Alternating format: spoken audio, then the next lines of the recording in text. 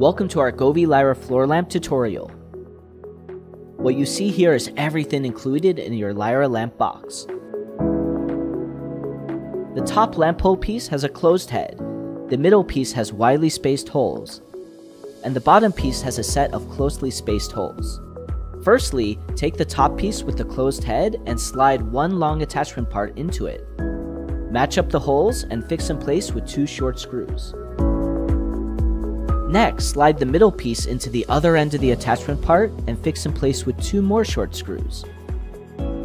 Do the same with the other long attachment part and the bottom piece. Next, screw the shortest attachment part into the two closely spaced holes at the end of the bottom piece. Now your lamp pole is ready to be fitted into the base. Slide the bottom of the pole into the lamp base. Secure the pole with two long screws.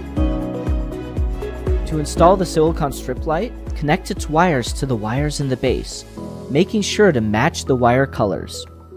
Fold the wires into the lamp pole, and press in just a few inches of the strip light into the bottom of the pole. Next, press in a few inches of the strip light into the top of the pole.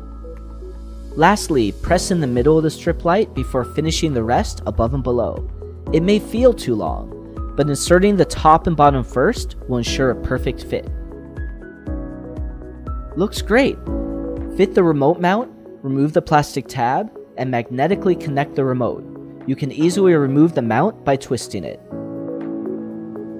And that's Lyra. We truly hope you enjoy.